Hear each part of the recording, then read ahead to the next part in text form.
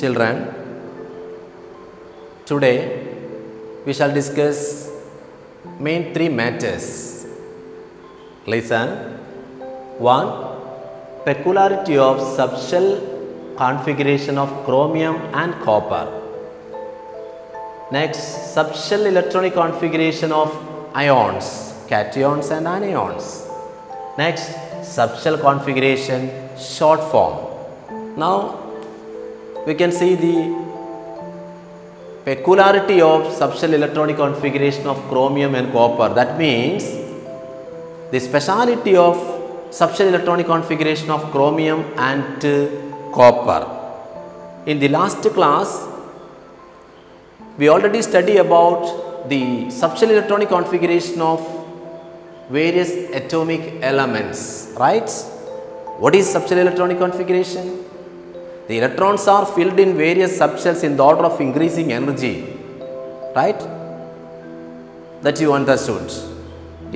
If we know the atomic number of atomic elements, we can write the subshell electronic configuration order-wise.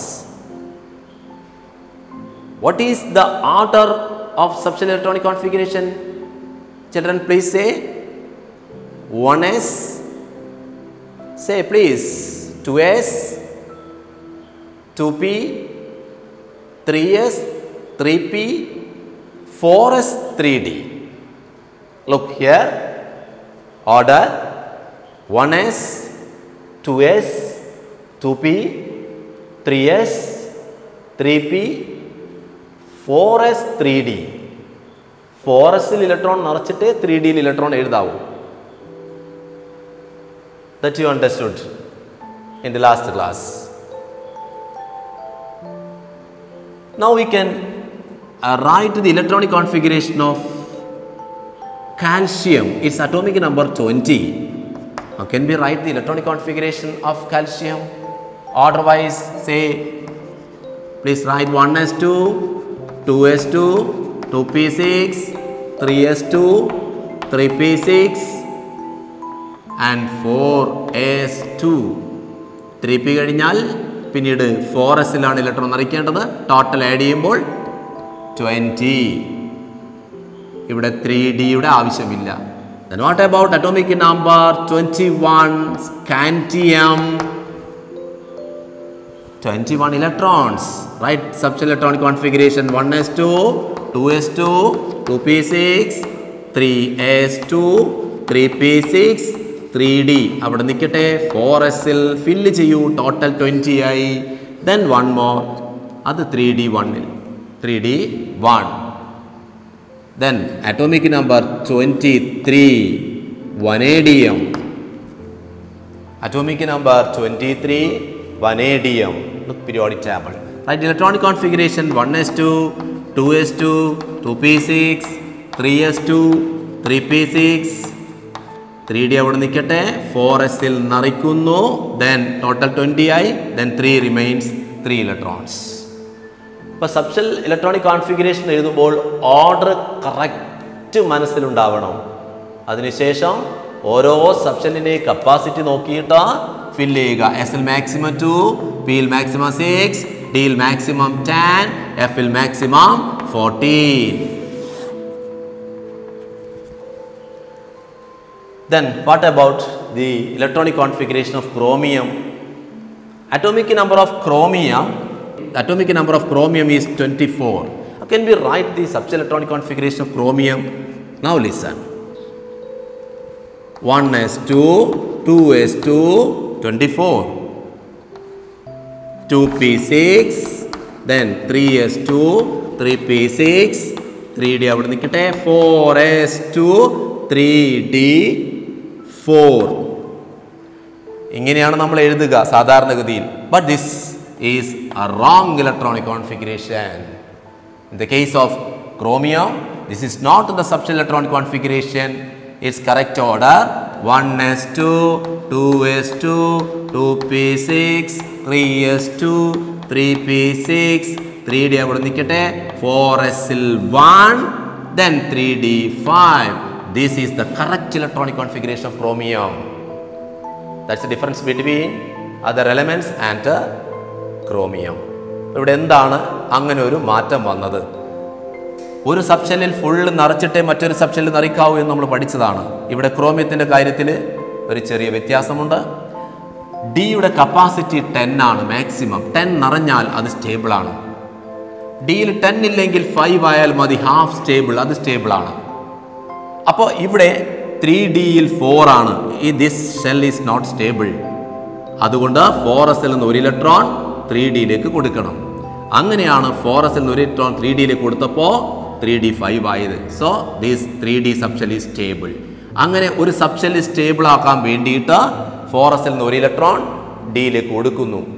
So that is why this electronic configuration is correct. ഇപ്പോൾ നിങ്ങൾക്കൊരു സംശയം ഉണ്ടാവും കുട്ടികളെ. സംശയം, എസ്സിൽ 2 ആണ് capacity, അപ്പോൾ എസ്സിൽ 1 വന്ന ഹാഫ് സ്റ്റേബിൾ, അത് സ്റ്റേബിൾ അല്ലേ എന്ന്? നോ. പിയിൽ മാക്സിമം 6 ആണ്. പിയിൽ 3 വന്നാൽ അത് സ്റ്റേബിൾ അല്ലേ തോന്നും. എസ്സിലെയും പിയുടെയും കാര്യത്തിൽ അങ്ങനെ ഇല്ല. മറിച്ച് ഡിയുടെയും എഫിലും മാത്രമേ അങ്ങനെ ഒരു പ്രത്യേകതയുള്ളൂ. ഡിയിൽ 9 വന്നാൽ ഡിയിൽ 10 ആക്കണം, ഡിയിൽ 4 വന്നാൽ ഡിയിൽ 5 ആക്കണം. ഈ രണ്ട് കേസ് സെയിം ലൈക്ക് എഫിൽ മാക്സിമം 14 ആണ്. ഇനി എഫിൽ മാക്സിമം 14 ഇല്ലെങ്കിൽ 7 വന്നാൽ സ്റ്റേബിളാണ്. അപ്പോൾ എഫിൽ 13 വരുമ്പോൾ അത് 14 ആക്കി മാറ്റണം. ഇനി എഫിൽ 6 വരുമ്പോൾ എഫിൽ 7 ആക്കി മാറ്റണം. ഈ ഡിയുടെയും എഫിൻ്റെയും കാര്യത്തിൽ ഇങ്ങനെ ഒരു പ്രത്യേകതയുണ്ട്. So the correct electronic configuration of chromium is this. What is the reason? To attain stability. Not the point, to attain stability. D എന്ന് പറയുന്ന സബ്ഷെല്ലിന് സ്റ്റെബിലിറ്റി കിട്ടുന്നതിന് വേണ്ടിയിട്ടാണ് 4sൽ നിന്ന് ഒരു ഇലക്ട്രോൺ ഡിയിലേക്ക് കൊടുക്കുന്നത്. Then what about copper? Atomic number of copper 29. Try to write the electronic configuration of copper, please. Copper atomic number 29. Common electronic configuration സാധാരണഗതിയിൽ നമ്മൾ എഴുതുന്നത് അറ്റോമിക് നമ്പറിൻ്റെ ഓർഡറിൽ എഴുതുമ്പോൾ 1s2, 2s2, 2p6, 3s2, 3p6, 3D അവിടെ നിൽക്കട്ടെ, 4sൽ നിറച്ചിട്ട് 3Dയിലേക്ക് വരുന്നു, 3D9. നോക്കൂ, 3D9. ഇതിലൊരു ഇലക്ട്രോണും കൂടി കിട്ടിയാൽ ഡി സ്റ്റേബിളാണ്. അപ്പോൾ എന്ത് ചെയ്യും? 4sൽ നിന്ന് ഒരു ഇലക്ട്രോൺ 3Dയിലേക്ക് കൊടുക്കുന്നു. So this is wrong electronic configuration and the correct electronic configuration. How can we write? Children, please try to write the correct electronic configuration of copper, please. 1s2, 2s2, 2p6, 3s2, 3p6, 3Dയിൽ എത്ര വരും? 4sൽ 1, 3Dയിൽ 5. Sorry, 3Dയിൽ 10. This is the correct electronic configuration of copper. And this is the peculiarity, this is the speciality of the subshell electronic configuration of copper and chromium. Atomic number 24 വരുമ്പോഴും atomic number 29 വരുമ്പോഴും നിങ്ങൾ പ്രത്യേകം ഓർക്കണം, electronic configuration സാധാരണ എഴുതുന്ന പോലെ അങ്ങ് എഴുതരുത്. അത് 4sൽ 1 ഉണ്ടാവും, ക്രോമിയം 24 ആണെങ്കിൽ 3D5, കോപ്പർ 29, 4sൽ 1 ഉണ്ടാവും, 3Dയിൽ 10. Okay, understood?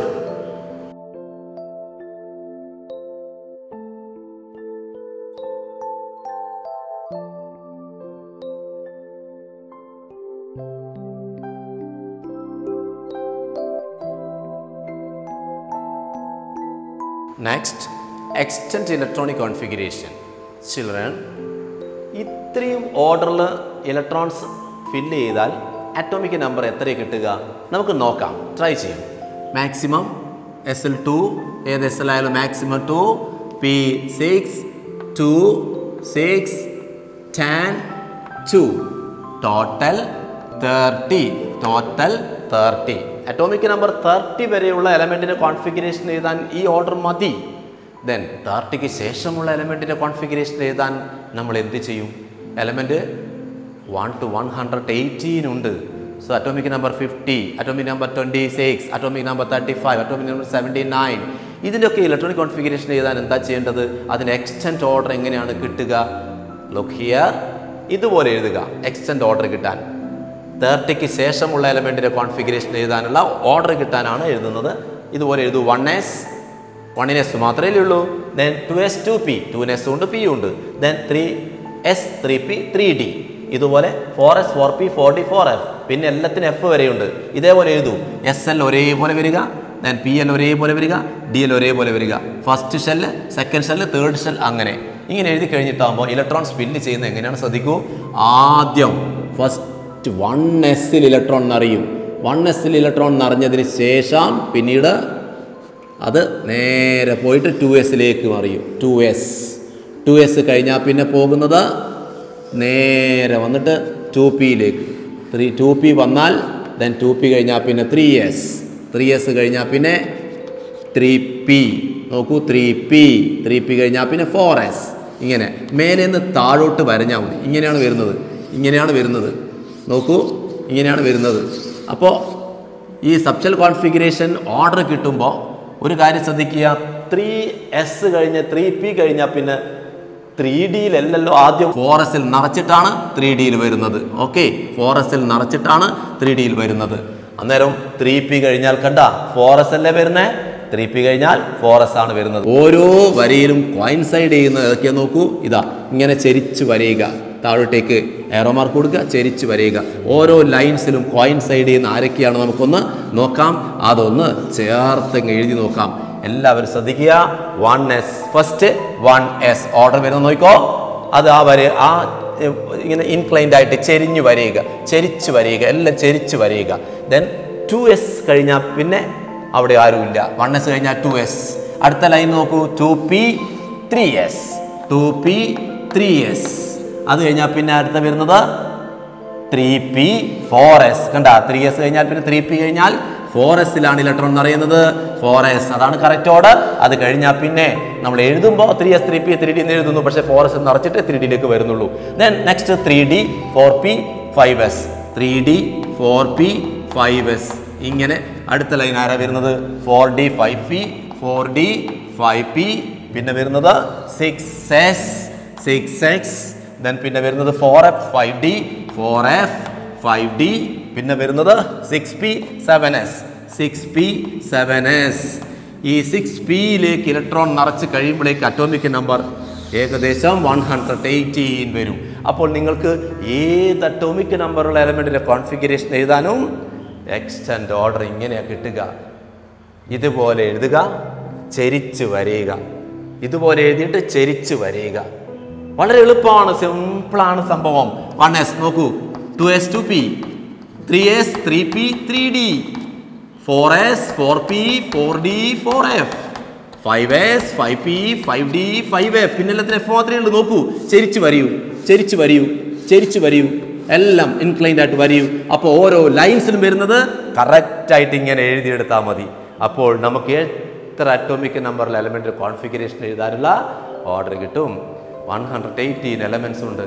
ഇതുവരെ 30 വരെ നമുക്ക് ഓർഡർ കിട്ടുന്നുള്ളൂ. അത് നമ്മുടെ മനസ്സിൽ ഉറപ്പാണ്. 1s 2s 2p 3s 3p 4s കഴിഞ്ഞിട്ട് 3Dയിലേക്ക് വരുന്നു. ആ ഓർഡർ കിട്ടുന്നത് എങ്ങനെയാണെന്ന് നിങ്ങൾക്ക് മനസ്സിലായല്ലോ.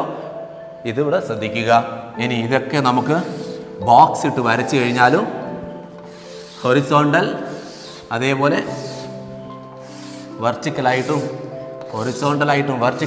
കോളം വരച്ച് കഴിഞ്ഞാൽ ആ കോളം വൈസായിട്ട് നമുക്ക് ഓരോ ബോക്സിലുള്ളത് പ്രത്യേകം എടുത്ത് എഴുതി കൊടുക്കാൻ പറ്റും. അങ്ങനെയാണ് നമുക്ക് എക്സ്റ്റൻറ്റ് ഓർഡർ കിട്ടുന്നത്. ഇനി ഒരു കാര്യം പറഞ്ഞു, electrons are filled in various subshells in the order of increasing energy എന്ന്. Now we can represent subshells and its energy in a graph. This is energy increasing order, y-axis energy and x-axis shell. Here K shell, L and M, and here N. First K il 1s here, 1s. Then 2s here, 2s. 1s കഴിഞ്ഞാൽ അതിനേക്കാൾ കൂടുതൽ energy 2s ഉണ്ടാവും. 2s here and 2p here. Then 3s, third main shell, 3s. Then 3p, 3d ഇതിന് തൊട്ട് മേലെ വരില്ല. ആ energy സ്പേസിൽ 4s വരും. ഇവിടെ 4s 4s. Then here 3d. 4s നേക്കാളും energy കൂടുതലാണ് 3dക്ക്. This is the graphical representation of the energy of various subshells, right?